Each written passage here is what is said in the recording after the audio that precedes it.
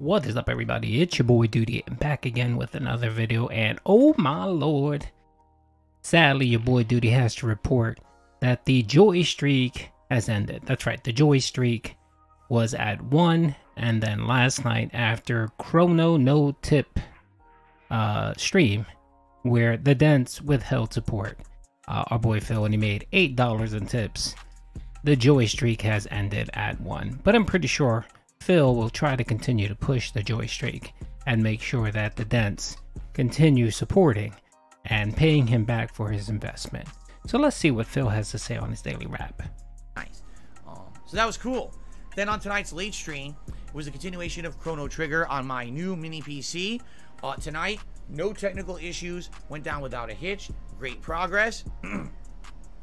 Very fun. Had a great time. Good interactive audience. Now, did we have a ton of viewers? No. Probably around 200 to 250 all night. The support was not good. And the thing is, the GTA stream was outstanding. So, I'm not complaining. But, yeah, I am a little nervous because this is a game I wanted to play for years. People seem to express, desire to see me play this throwback game. And now I finally have a mini PC to do it. I'm doing it. And tonight was one of the slowest streams I've done in months. Again, I'm not concerned because I had already off-put it with a really greatly supported GTA stream. But it's probably not going to happen every single time. If you're someone who's checked out this playthrough so far and enjoyed it, thanks. Please continue to watch. Please engage with the videos.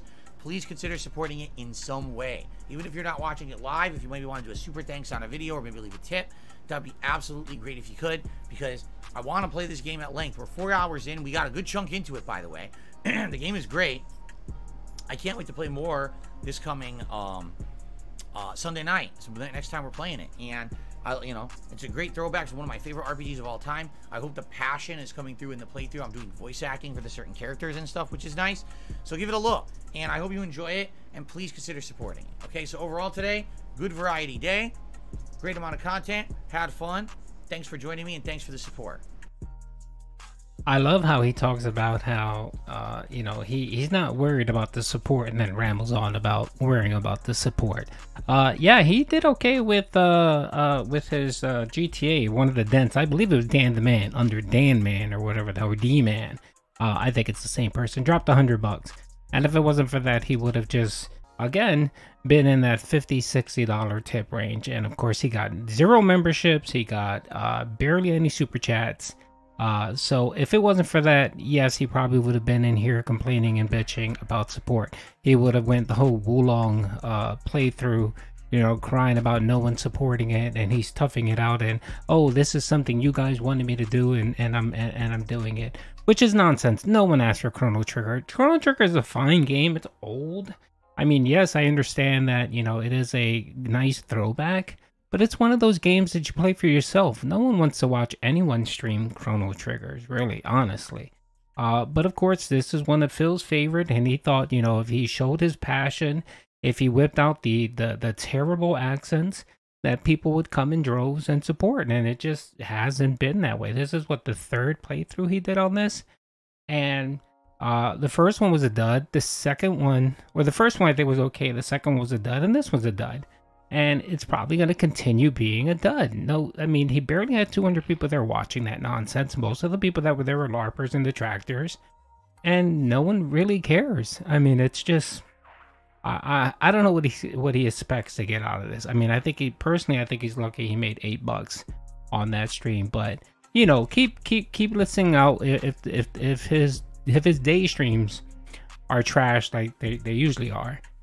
You'll continue hearing him ramp up the calls for more support.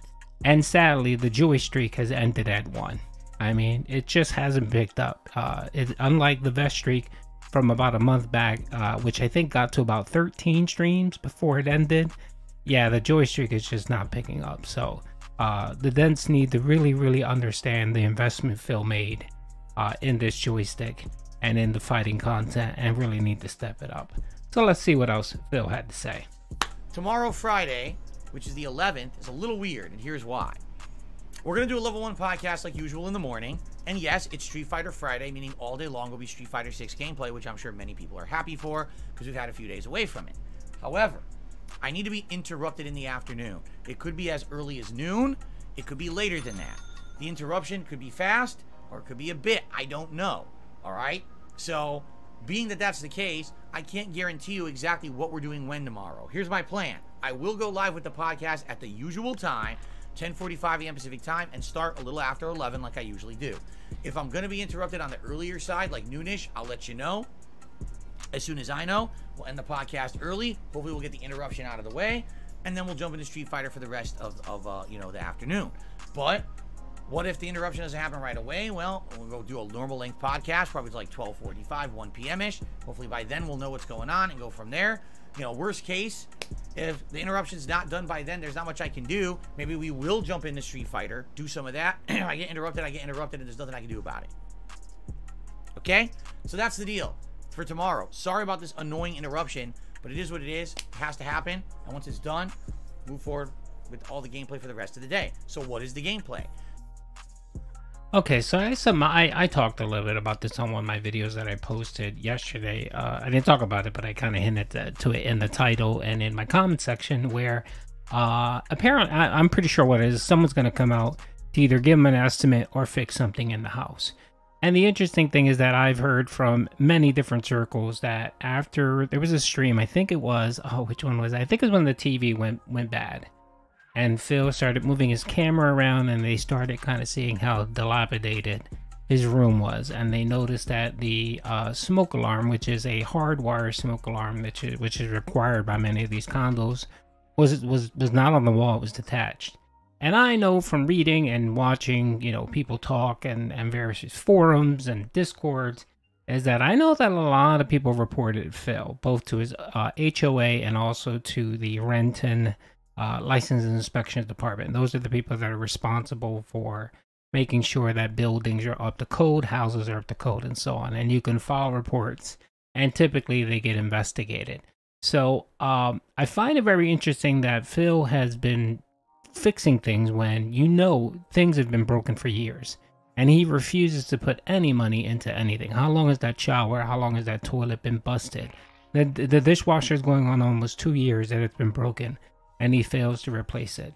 I have a theory, and again, this is just a theory. I don't have any hardcore proof. The only thing I have to base it on is Phil actually spending money to fix things, is that there may have been a report.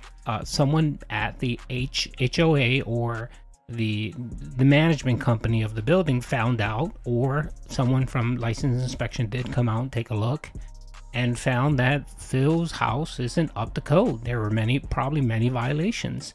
And of course, when that happens, you get fined. You can get fined, depending on how bad it is. They could force you to move out of the house and condemn the house. I don't think it's to that level where the house should be condemned, but I mean, like broken toilets, broken bathrooms, leaky, some things that may be leaking. That smoke alarm that isn't there, that's a hardwire smoke alarm. So I'm pretty sure that when it goes off, it probably goes to like a central monitoring station, just in case there is a fire. Being that the Phil's property, if you ever see an air review, they're attached homes. So his house or his condo, and it's not really a condo. He lives in a townhouse. His townhouse is connected to other townhouses. So whatever he does impacts his neighbors. So if his house catches on fire, and the fire department isn't notified quick enough, it could cause damage to the other properties. So I'm surmising that someone reached out to Phil and basically said, hey, you need to get this fixed right away. And that's why he's working on kind of the smaller things. I'm pretty sure after the interruption and whatever he needs to get fixed, he'll tell everyone what it is. I'm guessing it's just he's probably getting an estimate on something to fix in the house, either a dishwasher, something on the cheaper, smaller side, because we know there are about maybe 5 or 6 things that Phil needs to fix on that property, to make sure that he is up to code. Having a broken dishwasher isn't one of those, but it's an issue if it's leaking. I mean, that could cause damage and cause structural problems, especially if it's leaking, mold, and so on, which can spread to the other property.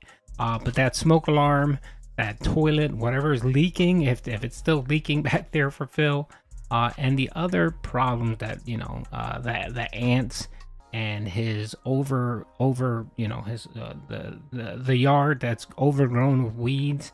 I mean, all of those things. You know, eventually people, your neighbors, especially in a gated community, get tired of watching that crap, and they will report and say stuff. So it could just be that someone's finally had it with Phil's nonsense and reported him. So it should be very interesting if we keep hearing him talking about, you know, other interruptions and minor repairs here and there. It could be because of that, because we all know Phil.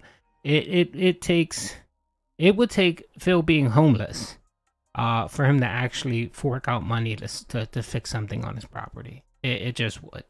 And I just find it so odd and curious that now, like in back-to-back couple weeks, he's now repairing things on his property. So anyway, again, that's just an assumption. That's me just speculating. I don't have any hardcore proof except the fact that, you know, we know Phil's behavior, and this pattern seems a bit odd of him actually fixing things in the Snort fort. Anyway, that's really it. All he does is talk about his stupid schedule after this. I really don't care about that. I just wanted to highlight the Chrono no tip and the end of the JoyStreak, and also the repairs at the Snort fort. So, hope you guys enjoyed the video. Peace out.